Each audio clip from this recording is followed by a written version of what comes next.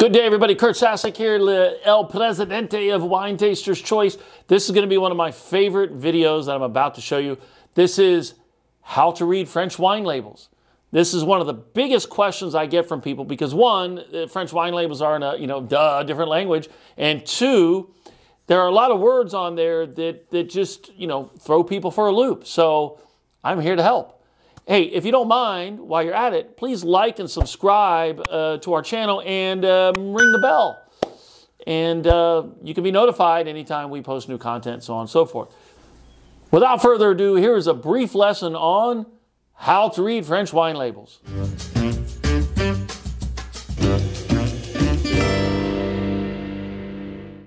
Okay, let's go through some wine labels. My French is not perfect, but I think it'll do the job, so bear with me. Christian Moreau, Père et Fils. Well, Père et Fils means father and son, and this is the name of the négociant. I know that because when I look down here, there's a term I'm looking for that I don't see that helps me understand that this is probably the négociant. What is a négociant? That person goes to vineyards, buys grapes, they use their own winemaker to make their own wine and release them under their name. Chablis is the region. Grand Cru is a classification. Grand Cru is the highest classification. This is the name of the vineyard. Now remember, in European wine, in particular France or French wine, the region plays a much more significant role.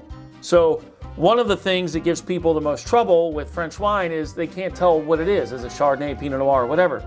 So you, as a consumer, need to know what region makes what style of wine. Here's the information about the appellation. Appellation, Chablis, Grand Cru, Les Clos, Contrôlé. Appellation is a geographically protected area. So Chablis is an appellation, or it's an area, and it's geographically protected. Okay. Clos means wall. So I'm assuming this vineyard is surrounded by a wall. Okay. Mis en bouteille au domaine au Chablis. Bottled at the domain. Next one. Now we have another Chablis, but it's a different classification. Premier Cru is the classification just underneath Grand Cru. Here's the winery's name, and again you have the appellation information. And then here, this means bottled at the property. Mise à la propriété. Remember, in the other wine label I said there was a term I'm looking for to differentiate whether or not it's the négociant. This gentleman is the winemaker. How do I know that? Because of this term, viticulteur. Here's another Premier Cru, but it's written differently. So you can write Premier Cru where you spell out the word Premier, or you can see it this way, all right? So just keep that in mind. This is the vineyard. Here's the appellation information. This, I'm pretty certain, is the négociant. And then Beaune is a walled town surrounded by the Côte d'Or vineyard. Meursault is the region, okay? Just as the other wine labels had Chablis as the region, Meursault is the region. Meursault is also 100% Chardonnay, but it's a buttery and oaky style Chardonnay. Again, just learn what regions make what style of wine.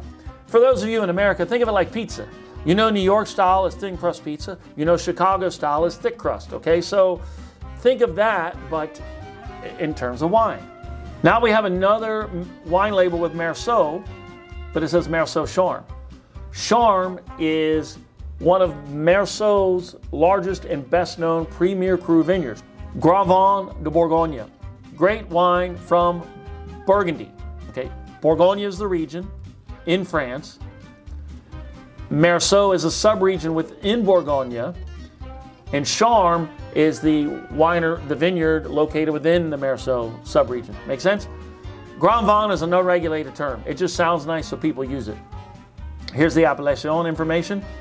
Louis Latour, one of the most famous négociants in France, and here's the term négociant. Mis en bouteille au Beaune. Okay, so bottled in Beaune, Côte d'Or. What is Beaune? Beaune is a walled town that's surrounded by the Côte d'Or vineyard. Okay. Here's a Bordeaux label. Grand Vin de Bordeaux. Great wine from Bordeaux. Chateau d'Arsan, this is the vineyard. Haut-Médoc is the region. So France is the country, Bordeaux is the region within France, Médoc is the sub-region within Bordeaux, and then Haut-Médoc is a smaller, more specific sub-region within the Médoc region. Cru Bourgeois is a classification. It's not one of the highest classifications, but it's very good, and you can find some great wines. Mis en bouteille au chateau, bottled at the chateau. The term chateau is more often used with Bordeaux than Burgundy, and the terms can be used interchangeably, okay? Translated, chateau means castle or country house. Here's another label from Bordeaux. I'm only going to cover two things. Grand Cru Classé. What does this mean? Cru Classé is French for a classified growth, okay? And this applies to Bordeaux wines. In 1855. In 1855, there was a classification system. It's called the Bordeaux Classification of 1855 that was created at the behest of Napoleon III to rank the wines from Bordeaux, mainly the left bank. Here's another Bordeaux wine, okay? Grand Vin, great wine. That's the name of the chateau, Lynchbage. Cru Classé, we covered that.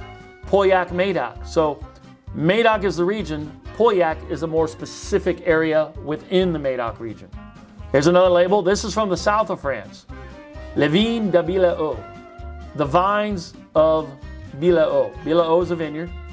Côte de Roussillon is the region in the south of France. Village is a classification. Village is one of the lower classifications, but you can still find some very good wines. And this is going to be a red blend from the south of France, which means it's basically a GSM form to some degree. It may have some other grapes. Any red wine from the south of France will be some blend of Grenache, Syrah, Mourvedre, or some other grapes. Here's the Negociant. Thank you for watching. Please note, I take requests. So what do you want to learn? I need to do some videos on beer. I'll be touching on that soon. I'm also going to do a video on Burgundy soon. But hey, put what you want in the comments. I love to teach. I welcome your feedback, and take care. All the best.